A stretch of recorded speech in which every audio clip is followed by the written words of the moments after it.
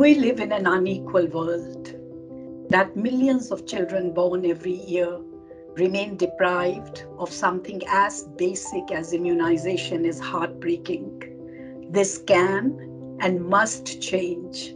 I'm so glad to see that the IE 2030 report on why gender matters shines spotlight on the role that gender-related barriers play in children not receiving even the most essential life-saving vaccines, and how we can support actions at community level to surmount these barriers.